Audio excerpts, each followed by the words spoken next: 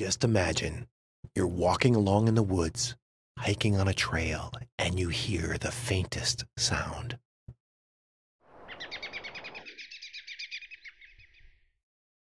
Which bird is that?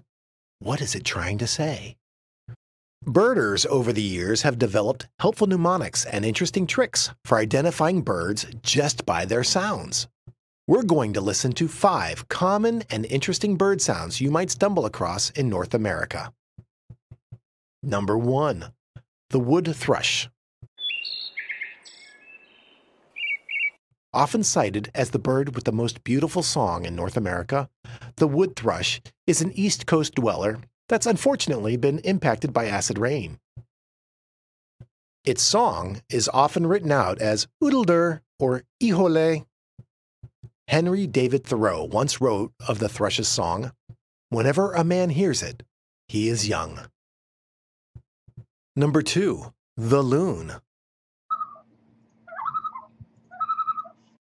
On lakes and in freshwater areas, these duck-like birds sound somewhat like they're yodeling or laughing.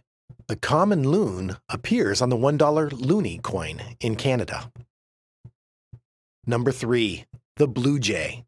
A pretty bird with a not very pretty song. The blue jay is known for being a bit noisy and aggressive. Hear it for yourself.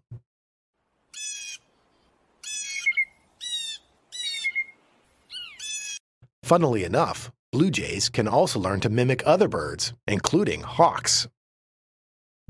Number 4. The American robin. Found throughout North America, the American robin actually does not have much in common with the European robin genetically.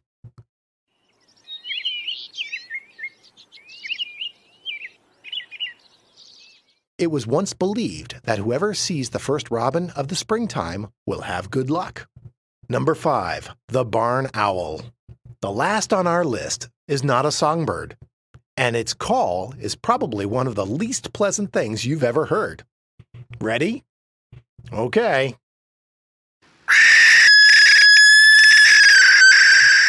Barn owls do not have a cute-sounding hoot. They shriek like a dying cat or a crying toddler. That's only 5 incredible birds of North America. If you want to hear more unique bird sounds, check out our infographic.